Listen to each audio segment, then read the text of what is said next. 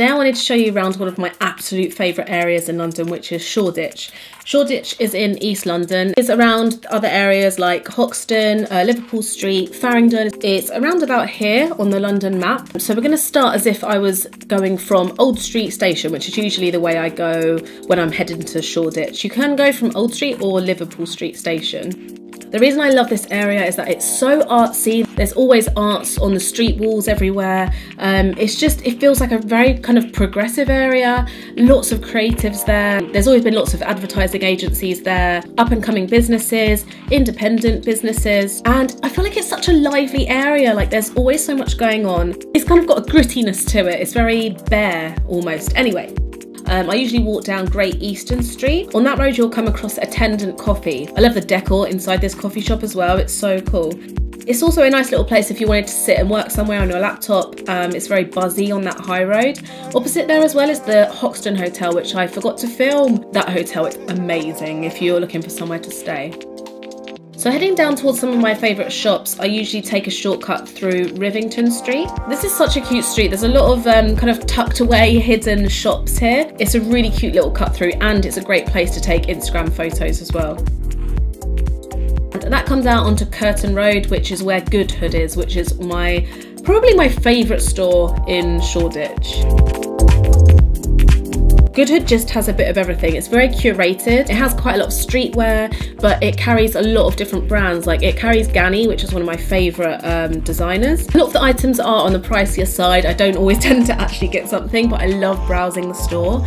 On the top floor, you've got men's and women's clothing, you've got accessories, and then on the bottom floor, there is homeware bits. Oh my God, they do such good items down there. And there's loads of stationery downstairs as well. So if you love your quirky, kind of minimal stationery, you'll probably love it in there as well. Highly recommend popping into Good Hood, even if you just want a little browse. It's just an amazing store. I love it. We're in there all the time.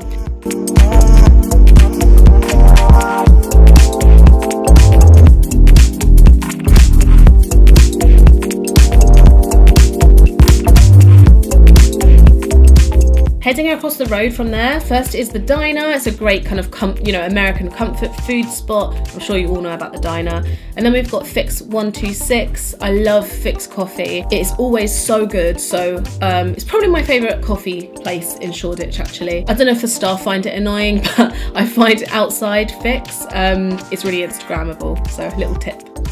We're going to head down to Shoreditch High Street now and then further along to Box Park. So first I take a little stroll down Rivington Street.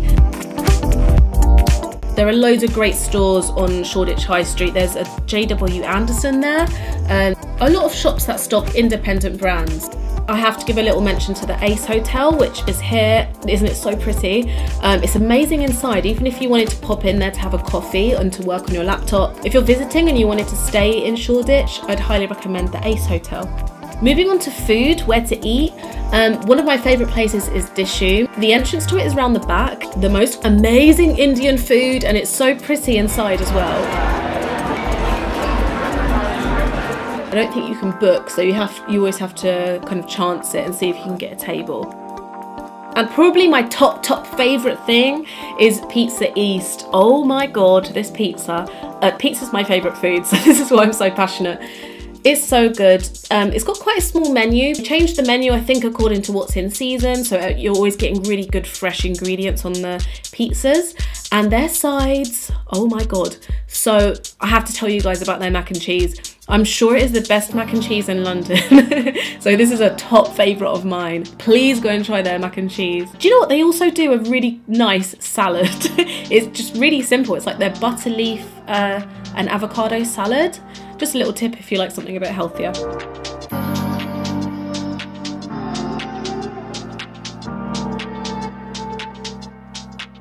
So Box Park, I feel like a lot of you probably do know about, but basically it's this area that holds a lot of different shops and they're all in kind of old shipping containers.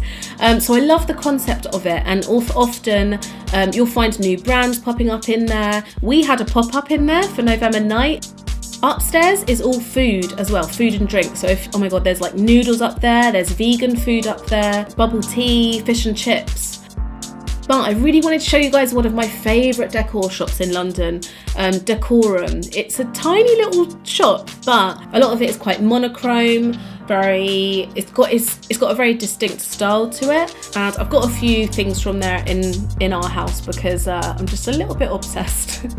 Across from Box Park is Dirty Burger. I think this is my favourite burger in London, which is another like huge claim for me because I love my burgers. So coming to the end of this little tour, we're going to head down from there to Redchurch Street. This is one of my favourite streets. Another great one for Instagram photo ops. Shops like APC, Sweaty Betty, there's an Aesop. But one of my favourite shops to go into is called Modern Society. They serve coffee as well actually, which is also good coffee. This is such a beautiful store. It's another kind of concept store, very curated. They only carry a few certain brands. It's one of those shops that I go into and I'm like, everything in here is my style. And price-wise, it's a bit more on the high end than the low end. You know, it's not somewhere I go in and splurge often, but I get so inspired by stores like this. So if you just like places visually sometimes, you know, I recommend to go in there.